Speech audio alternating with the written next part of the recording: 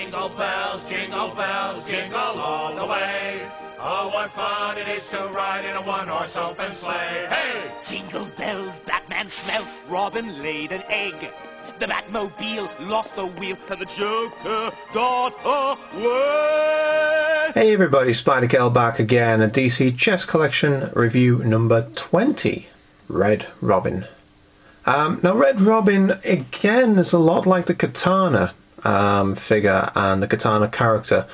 It came along and I actually had no idea who Red Robin was.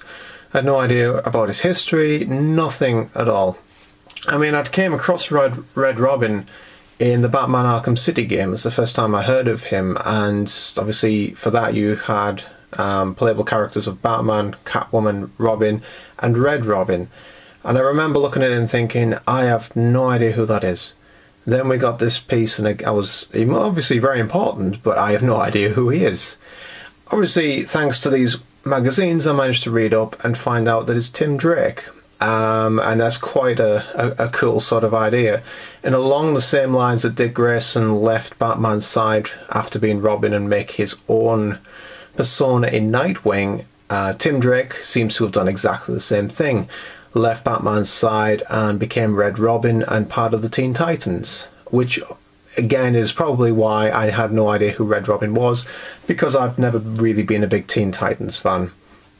Never really watched anything to do with it, read anything to do with it. So obviously I would never have come across the name Red Robin through that way.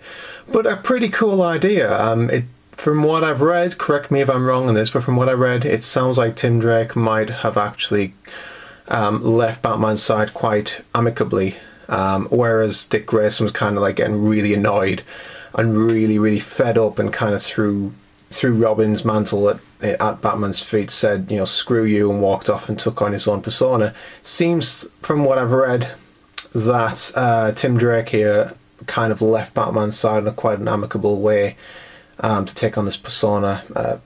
I honestly, it's been a while since I've read this certain magazine, but that's the way it came across to me. So it's pretty cool, and in that way it's pretty good, because then we get the chance to have pretty much all of the Robin characters apart from Jason Todd.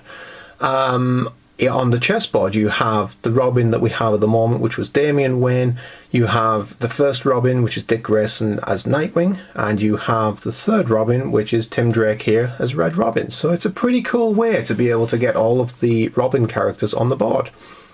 So yeah, on that way it's a pretty cool idea. So but when it came to the figure itself, I was actually quite impressed with it, and so we'll move on to it and we'll talk about that. And here we have the Red Robin piece, which, as you can see, is also a knight. And as I said before, I wasn't too sure who he was, but I do really like this figure. A great deal of colour, a lot of detail. It just really stands, one of those standout pieces on the board, and very little about it that I don't like. First of all, with the face, I did kind of have a little bit of a problem with the face at first. There we go.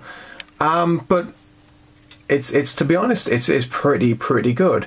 I wasn't sure about these, like the bits coming off the edge of the mask here, these little strands coming down off the edge of the mask, which is how Red Robin looks, so they have to be there. But I wasn't too sure at first. But after looking at it for a little bit, I thought actually they're actually done really well. They're very symmetrical.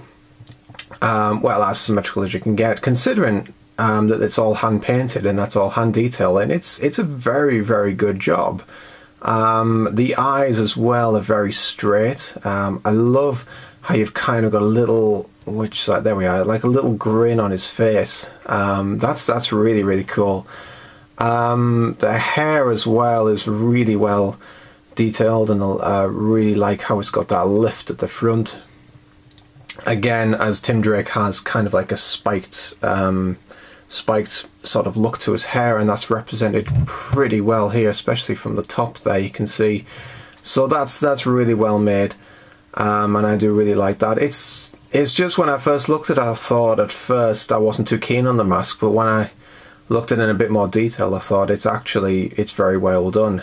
The suit itself is it's very, very nice, very well painted. I do love this black with the red and the gold all the way through it. It's a really nice costume, and very, very well shown here. And we have the zoom in there, the Red Robin sign on the side. Not on that side though, and that's pretty cool. I do like as well how his cape seems to hang between his shoulder blades rather than Batman's, which would kind of like come from here, and this one seems to come from there. That's a really, really cool touch. Coming down to the belt down the bottom here, again, quite nice detail on there. And it's really nice colouring for this. All the red through black, almost Harley Quinn-esque in the colouring of the red on the black. And I do also really like how we have this piece here sticking out to the side. It seems that when we have something like this, if it was just laid flat, it doesn't have much movement, doesn't have much life to the figures. If you have something like this where it's almost like it's flowing, it's almost like it's been captured mid-flow, and it just gives it that little bit more depth, that bit of a difference on this side, so it's not completely symmetrical, it's not completely it's the same all the way through. We have a bit of character and a little bit of definition for this, and it's really, and I love this kind of flocked look on the cape all the way down. Almost does look like feathers, robin feathers, which is a pretty cool touch. The boots themselves, not much really to say. Nice detailing. Seem to have silver soles. They're not even soles, it's like half of the bottom of his boot has been painted silver. Whether that's how it's supposed to look, because you can't really see his feet from the magazine, I don't know, but that's pretty nice. It's a nicely detailed boot. The one thing I was going to say as well is, obviously with the Red Robin, from what I've seen, focus, there we go, we do also have Red Robin where he has kind of like almost like a Batman cowl coming from his tunic there and going all the way around. But I do like how they've gone with this look instead. This is a much nicer look. It gives you the chance to have a lot more detail and a lot more facial, and the hair as well, which is a really nice touch. Considering again that this is a figure that a character that I didn't know a lot about, its figure is incredibly good, and it made me want to find out more about it, to be honest. I really like this piece, and I really liked it, and I read the magazine, and it's a really, really cool story, and it does, I suppose that's a good thing about these as well. It kind of brings you some characters that you might not have heard of. It makes you want to research them, and it makes you think, wow, I want to read that story, or I want to find out more about that character. So that's another good thing about this chess set, that it brings characters to you like this one for me that I'd never heard of. So it's pretty cool. But overall, looking through this, trying to find something I don't like, and there isn't anything. I love the colour. I love these black kind of, the way this crosses in front of his stomach. That's really cool. There's just so much about it that I like. I think it's a fantastic figure. A really good standout, a nice, bright, colourful one that pops on the board. Brilliant across the board. It's just fantastic. So I really like this one. Yeah, really like it. So that's the review, everyone. Hope you enjoyed it. I do intend to come back with one more review before Christmas. Obviously we're getting closer. It's the 21st at the moment. So I have a couple of days, and I'd like to get one more up before Christmas. So look out for that one, and until then, I will see you all soon. Take care, everyone. I'll see you soon.